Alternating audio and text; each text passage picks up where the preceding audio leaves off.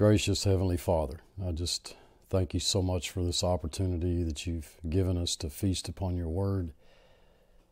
I just ask that you would filter out all of the foolishness and seal to our hearts the truth of your word, that we might grow in grace and knowledge of you. For it's in Christ's name I pray. Amen. Hi, this is Steve at blessedhopeforever.com. We've been studying together in the book of Revelation, verse by verse. And we've pretty much come to the end of chapter 1. I want to spend some time in this video reviewing what we've seen in chapter 1, and then we'll move on to chapter 2. And so we may not get very far in chapter 2, but I think it's important that we take a look at what we've seen so far. I just want to take a moment to wish everyone out there a happy Veterans Day. A couple of things before I actually get started on the review here. It's may or may not be a good idea to jump ahead a little bit, but we are going to see, I believe, here in our study shortly, we're going to see the church in heaven. And from our study in Paul's epistles, we know, at least it's the position of this channel, this ministry, that there are two comings. There's the rapture of the church, and then the second coming of Christ, both of which have to do with clouds. That we are caught up at the rapture in clouds to meet the Lord in the air. And when our Lord returns at the second coming, He returns in clouds. And I've spent some time looking at that a little closer. What I find interesting, I just wanted to put this out here for you to think about. It's amazing to me. It's always been amazing. In fact, it's been one of the hallmarks of this channel, that we look at things that are a little out of the ordinary, but that seem to have significance, a significant meaning, or even an exciting meaning when it comes to symbolism in the Bible.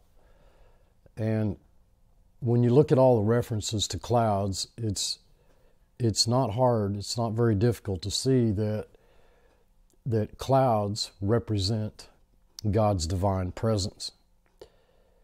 God appearing to Moses on the mount, the Israelites in the wilderness, the Mount of Transfiguration, the rapture, the second coming, etc. And what I find interesting about it is when we look at the process by which clouds are formed. Every day, you folks, normally, depending on, I guess, where you live, but just about every day, you'll be able to look up and see a lovely, white, fluffy cloud floating in the sky, across the sky. And of course, as believers, it's very tempting on our part to look at everything from a biblical perspective and look at everything as having meaning. There is a process by which these clouds form. The sun's light shines down on the waters of the earth, the lakes, the streams, the ponds, the oceans, and that evaporation rises of water droplets and ice crystals, and so they rise into the air to form clouds. And what I find interesting about that is that when we look at that process in which they're formed, and if we look at the sun above our head that gives us life and light, if we look at that as the sun, S-O-N, which there's even a verse in the Bible that relates the sun, S-U-N, to the sun, S-O-N, and we look at the light as truth, and we take all of this imagery, the symbolism, and we go strictly by the biblical definition of those symbols and what they represent. Light represents truth. The waters of the earth represent people. The air represents the heavens. It's one of the heavens. It's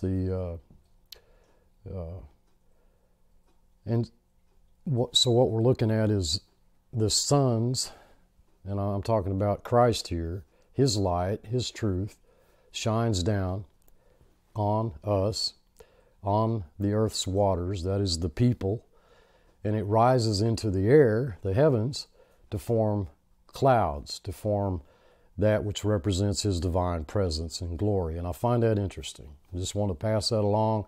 Doesn't really have anything to do with our present study. There's another thing I want to bring to your attention, and that is the judgment seat of Christ, which occurs after the rapture. We know from Scripture that we are rewarded. We also know that we cast our crowns at His feet. And we see that in Revelation chapter 4. We'll see that when we get to chapter 4.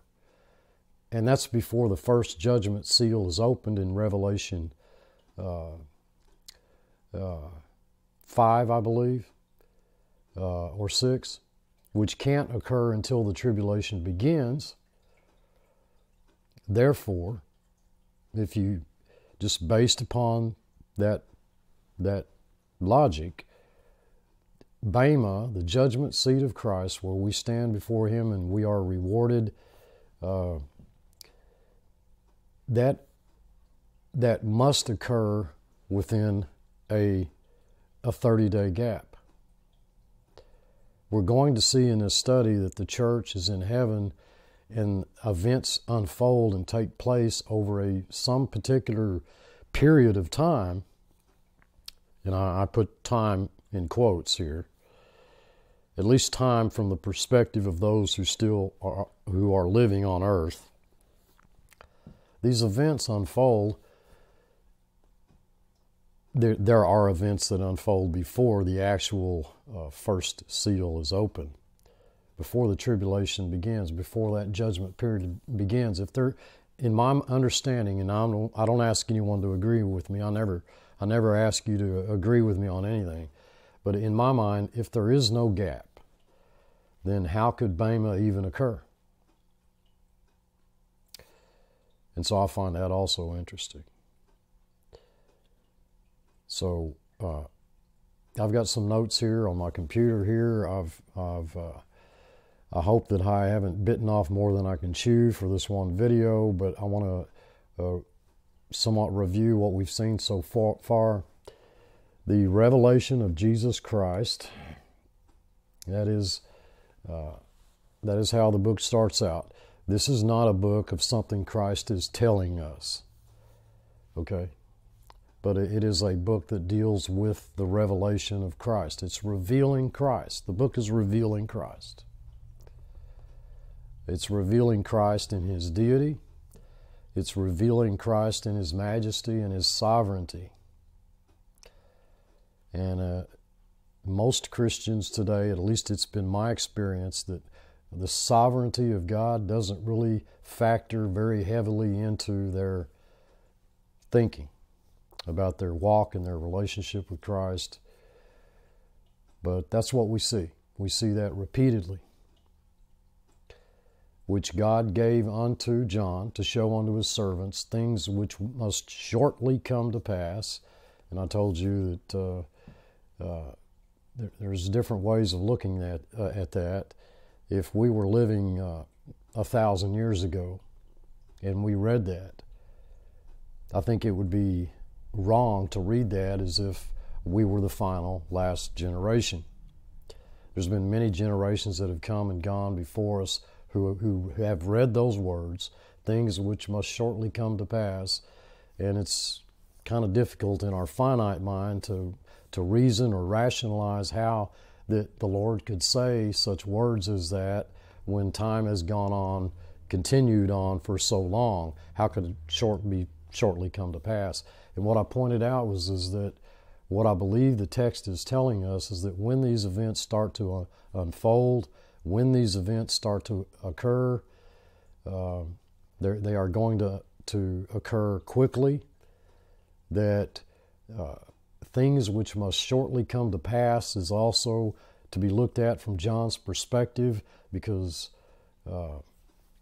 he's in a position in writing this to where that, at least from his perspective, these things will shortly come to pass. In verse 8 we saw, we read the words, I am Alpha and Omega, the beginning and the ending, saith the Lord. And he says, which is and which was and which is to come. It's interesting, and I don't really have any answer for why he says which is, that's present, and which was, now he goes back to the past, and which is to come, now he jumps over the is, the present, into the future.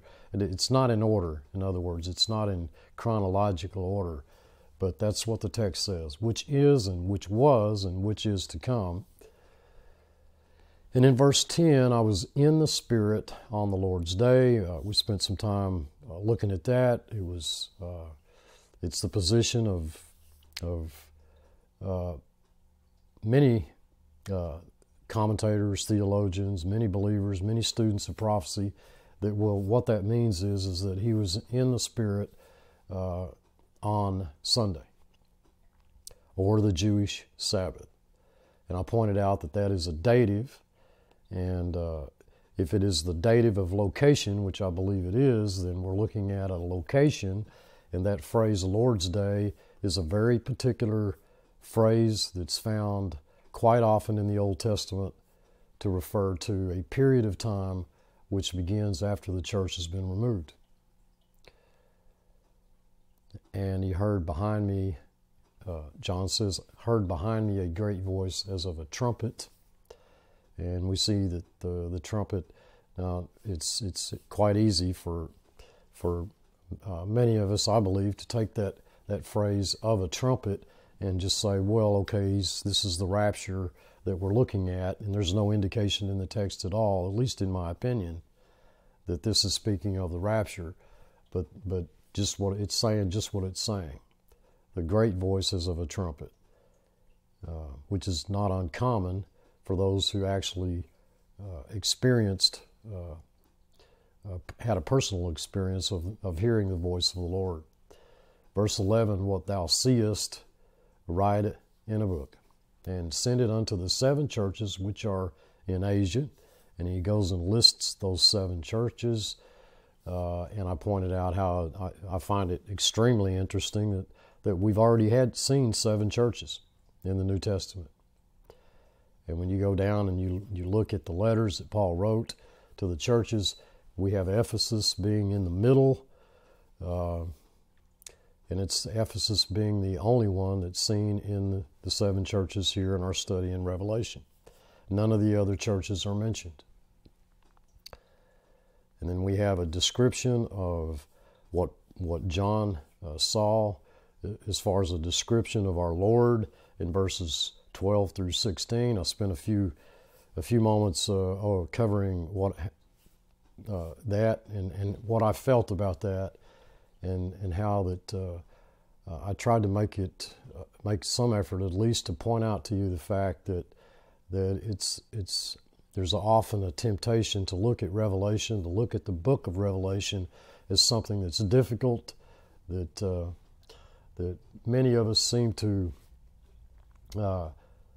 actually be afraid of as far as studying, because, well, it just seems too complicated. There's too much imagery there and too much symbolism and everything, and for me to really understand, Revelation. So I'm just going to leave that to the experts. And then often we'll look at some of this imagery, and we tend to want to.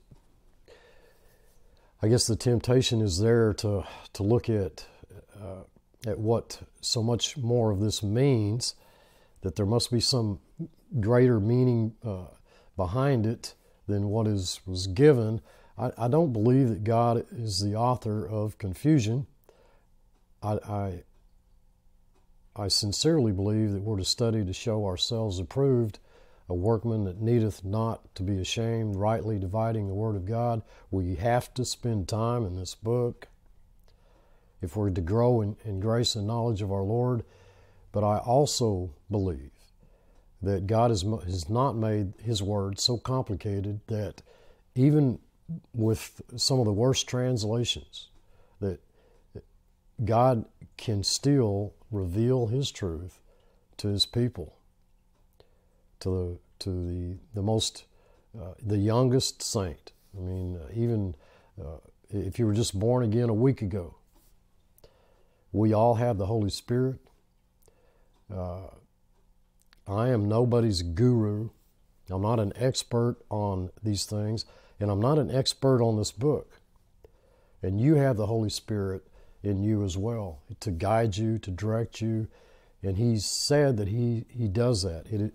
God says He does that. And so I'm not concerned so much about you in that sense that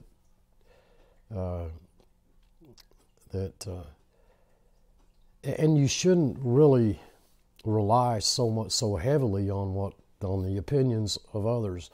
You know, you read 6 or 7 opinions of others, and you pick one that sounds the best, and you go, oh, well, I'm just going to go with that, you know. And you don't really spend time in the Word. You know, all of those opinions that you read could be wrong, including mine. That's what I'm trying to say. So we saw a description of our Lord. I suggested that we take it at face value. This is what John saw. It doesn't need a whole lot of explaining. In verse 17, we read how that John fell down before him as though he was dead. And what I really failed to, in the last mention of that, in the last video, I believe what I failed to touch on was the fact of I didn't really emphasize very heavily the word dead. I did say that I believed that we would have fell down as dead as well, that you would have and I would have, but I really didn't touch very heavily on the word dead. Why does it say that? Dead. You know, we're often, I think many believers that read that are probably tempted to look at that as something just a little bit scary.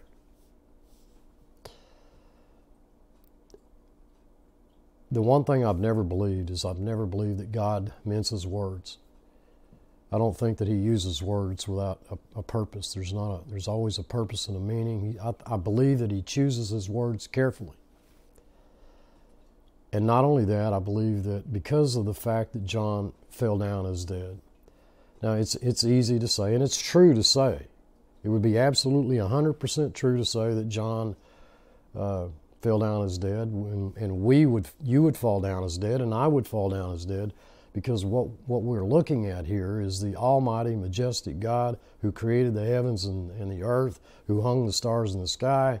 So, sure, yeah, we're going to fall down dead.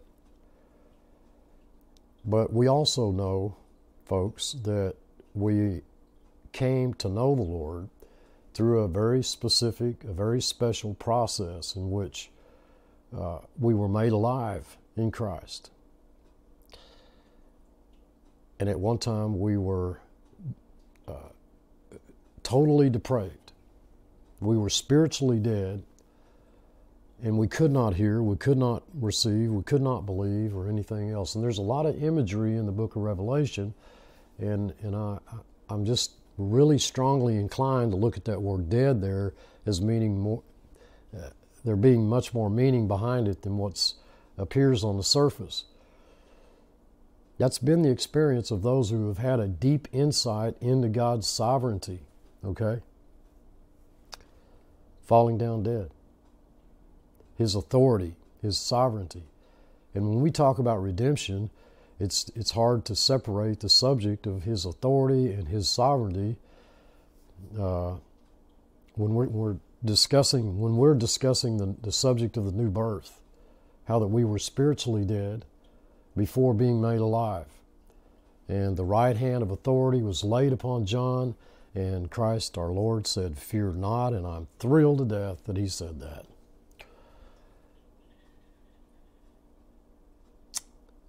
Those are such comforting words. They should be to every one of you out there who know and love the Lord Jesus Christ. Fear not. It's exactly what he said when he appeared in the upper room. He was the one who became dead.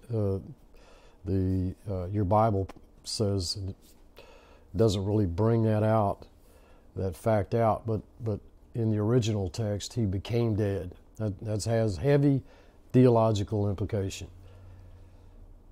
And he's alive forevermore. He's not going to die again, but he became dead. It was no one killed him. It was, he willingly gave his life. I tried to point that out. I also tried to point out that in verse 18, the keys of hell and of death, we don't hold those keys. I understand there's a lot more meaning behind that than that our Lord overcame hell and death. Probably hell there and death refers to Hades as well as the lake of fire. But we don't hold those keys. In verse 19, write the things which thou hast seen, and the things which are, and the things which shall be hereafter. Now those three seem to be in order. The things which thou hast seen, the things which are, and the things which shall be hereafter.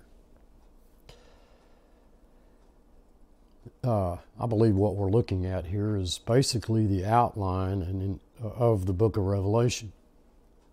I want you to note the similarity of those words, the things which thou hast seen, things which are, and the things which shall be hereafter. Note the similarity between that and verse 8 where the Lord says, which is, and he's referring to himself, which is and which was and which is to come. Okay? He's referring to himself there when he says which is. He was the one which is and which was and which is to come. And what Paul is writing down are things which he has seen, the things which are, and the things which shall be hereafter. I'm probably failing you miserably, here in trying to describe what I see in that. I hardly know how to put that into words. The things which thou hast seen. Okay? The emphasis being on the word seen. So we have a direct correlation between the word seen, what John had seen, and our Lord himself. And at the beginning of the book, as I mentioned, this is the revelation of Jesus Christ. This is not a book of something about Christ. It's not a book of something that Christ is telling us, but it is a book that deals with the revelation of Christ. The book is revealing Christ. It's easy to look at Revelation as, well, man, that's Revelation. That's a heavy book, man, and that's a whole lot of stuff, and we see a whole lot of symbolism, and we see a whole lot of events taking place, and we see a whole lot of this and a whole lot of that. Folks, I understand that, but what we're looking at very specifically is a revelation of Jesus Christ. That's how the book starts out. It is a revealing of Christ. And I don't know how many times I've tried to point out in previous videos through all of our other studies, through all of these marvelous, wonderful epistles of Paul, how that what we're looking at is Jesus Christ. If you pick up the Bible and you look at it as just a rule book on how to live the Christian life, you're missing the point of what it's all about. I've mentioned before that I believe that this is not a book of instructions on how to live the Christian life, but it is primarily a book, a revelation of the person and the work of Jesus Christ. And that's the first thing we read in verse 1 of chapter 1. And then I pointed out in verse 20, we're actually told the mystery of the 7 stars, which John saw in the right hand, the hand of authority of Christ. The 7 stars, the 7 golden candlesticks, it clearly states that the 7 stars are the angels of the 7 churches, and the 7 candlesticks are the 7 churches. So we have Scripture interpreting Scripture. We don't have to go off looking for the meaning of this. And so we come to chapter 2. We come to chapter 2, where we read that he that holdeth the 7 stars in his right hand, who walks in the midst of the 7 golden candlesticks. He walks in the midst of the churches, and he holds the 7 stars in his right hand. Going back to verse 20, the mystery of the 7 stars. Okay? The 7 stars are the angels of the 7 churches, and I spent some time talking about how I believe that the angel, the word angel, agelion, can mean a human messenger. In fact, if you take that as celestial angels, holy angels, we can pretty much eliminate that being fallen angels. Then we have a problem, because when we get into the looking at the 7 churches, the letters to the 7 churches, we see that there's some problems. And I can't, now maybe you may be of a different mind than me. You may believe that unfallen holy angels can do things wrong. That is not my position on that. I can't take it that way. I can't read that way. So that pretty much eliminates the idea that these are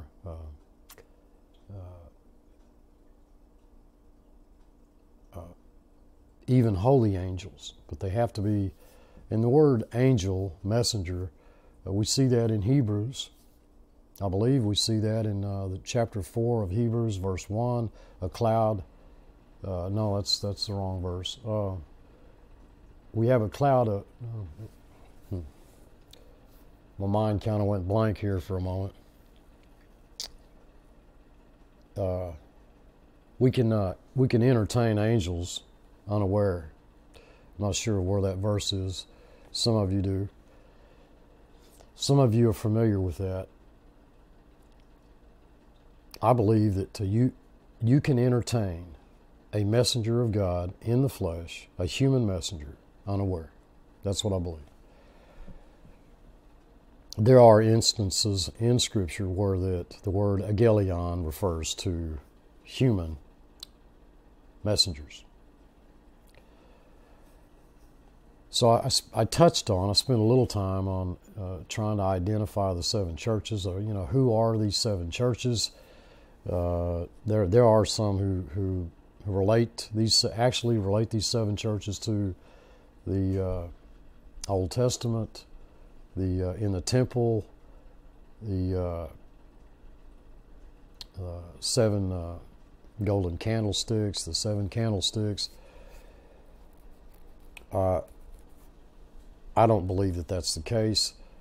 There are those that believe that these were 7 historical stages of the Jewish church in the Old Testament. In fact, they'll go as far as to say, well, you look at the church in Ephesus, and that's kind of relates back to Genesis. You see a lot of similarities there, and so they'll take you through the historical stages of the Jewish church in the Old Testament, and they see that, at least in their mind, they believe that these 7 churches, that's what they represent.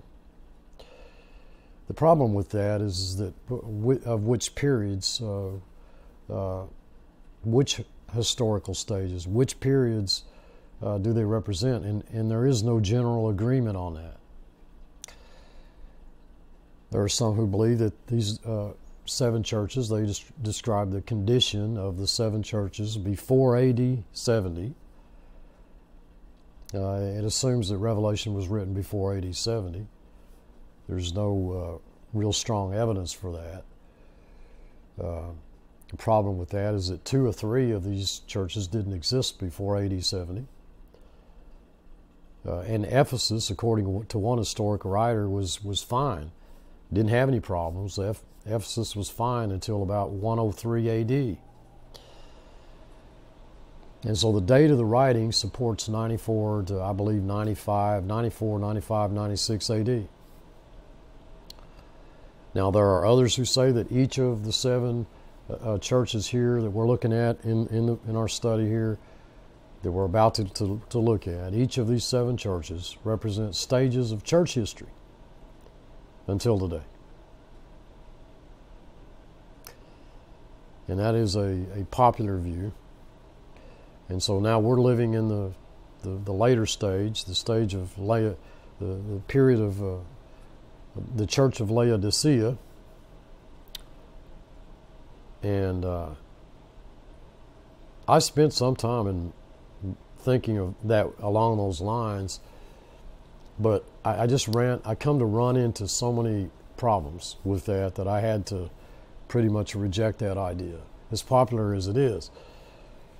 You know, there are just problems with that. All but one stage would of those, if they represent 7 particular stages of church history, well, all but one stage would possess non-applicable truth. That's for one. You can go back as far as at least in my reference library, you can go back as far as the 1600s and see that they thought then, during that time in the 1600s, they thought that they were the Church of Laodicea, and have ever since. Okay. Well, that's quite a long stage within those 7 stages of church history. I don't believe that that's the case. Just to quickly remind you of what I believe are possibilities here, I believe that they could all of them represent the condition of the church at any time in church history. I've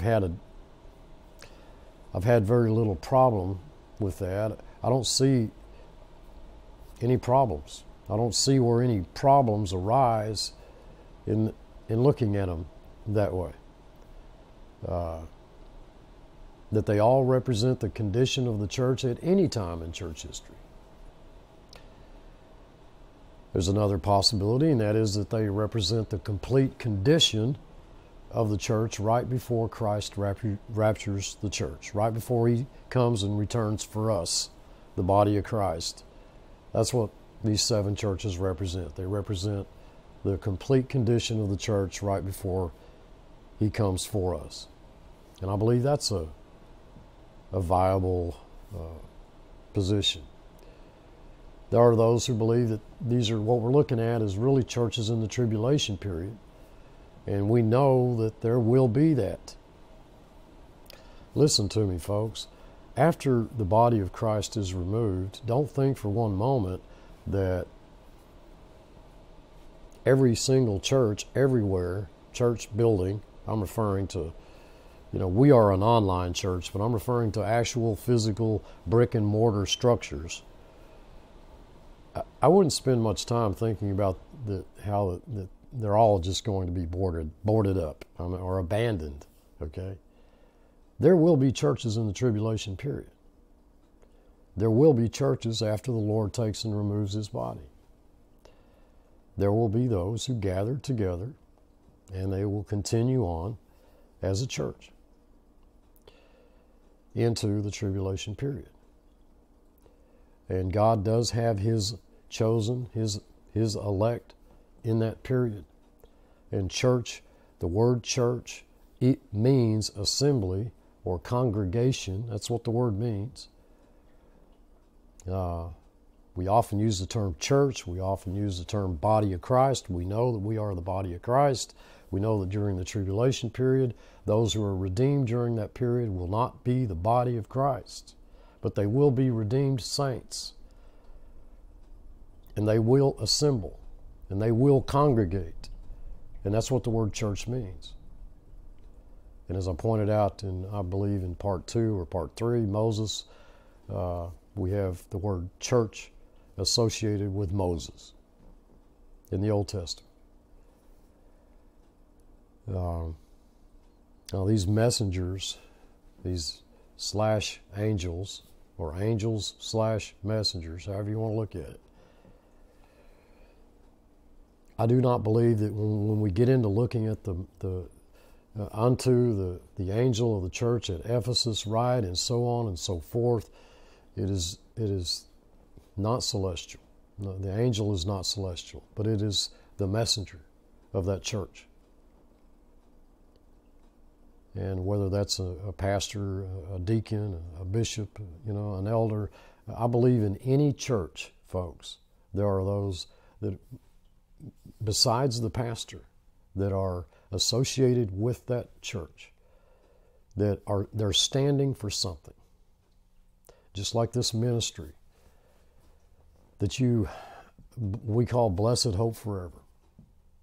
It's an outreach ministry. It's an online ministry. We actually have a board of elders that I try to stay in touch with on a regular basis. I probably a little too much, to the point of annoying them. But I've always tried to take a brick and mortar sort of approach to this ministry, even though it's an online church. And I take that responsibility very seriously. I believe that this is the message that is being preached. Unto the messenger of the church at Laodicea, right. Now, whether that's, you could take that as the message that the church is preaching, or the messenger himself. I believe that or perhaps it's both. But I believe it is what a church stands for.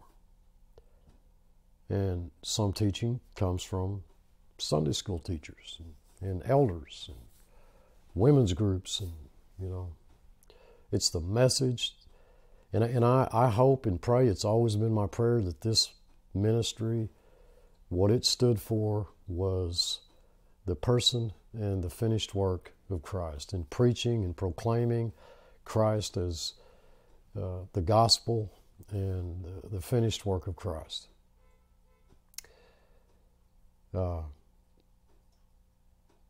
Christ walks, we see in verse 1, he walks in their midst. He not only hears, but he knows the hearts of the hearers.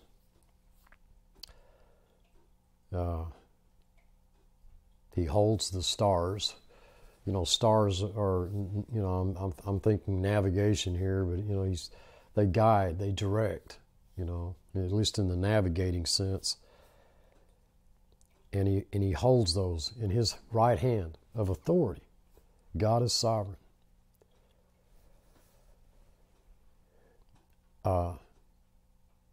You might ask, well, how can there be problems like in Laodicea and Sardis, the Pergamon, how can we see problems if God is in control? Steve, you're always talking about God's sovereignty, how he's always in control.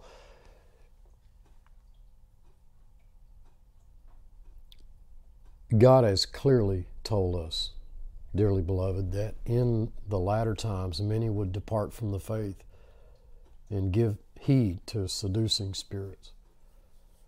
I believe that that's going to be prevalent in the last days, and I don't know how you look at last days. You can look at last days as the entire period that's existed from the time Christ ascended until the present. You can look at the last days as being, well, we've only been in the last days, Steve, since November 3rd. I don't know how you look at that. I believe I believe that the last days, that phrase "last days," is referring to the final period of church history, or of the history of the redemption of mankind, the final period. In fact, from the time that Christ came on the scene, or departed the scene, I believe that we've been in the last days. And folks, it doesn't take very long, and I pointed this out as well, it doesn't take very long for a church to degenerate. Men love darkness rather than light.